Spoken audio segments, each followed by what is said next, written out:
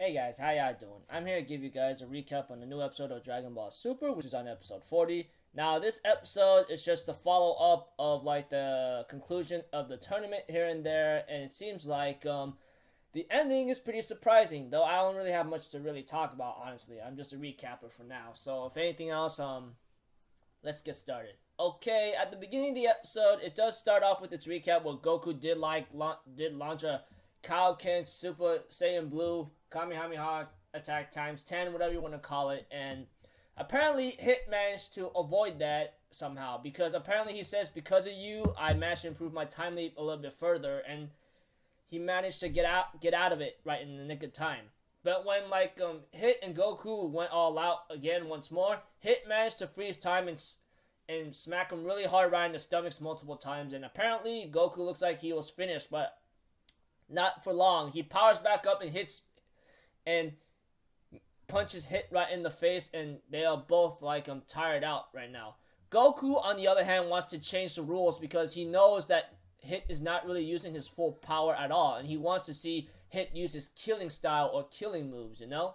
And therefore, we have to it that Hit is actually surprised that Goku is not afraid to die or something, you know? But apparently, Champa agrees, willing to comply, but Beerus, on the other hand, does not want to, and things kind of gotten a little hectic here and there. Not to mention about what's been happening, you know?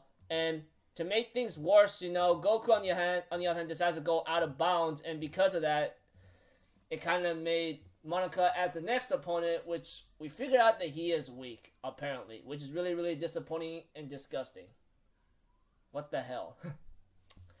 But the only reason why Goku went out of bounds is because his Kaioken is really up. His time is about to be up soon, and not to mention it's about to be very troubling, and therefore Monica faces up against Hit. But apparently, what makes it ugly is that Monica did mess up and he takes a punch to Hit, but Hit decides to lose on purpose, apparently, because he wants to be even with Goku. And Champa was about to get really furious and kill everybody, and Beerus and Champa ends up being afraid of one person, and that person at the end of the episode is known to be the king of everything. So I just go who is this guy? Why is he the king of everything? Yada yada yada, that kind of thing. So all I can give you guys right now is just Goku versus Hit, and the battle is concluded, you know? Goku goes out of bounds, Hit's power improves a lot, or timely improves a lot, and we don't really get to know the full extent of Hit's power. That's all I can say. So, yeah, yeah, that's another thing. Champa was about to go crazy, but a person shows up at the end, and that's the king of everything. I don't know, but that's what it is.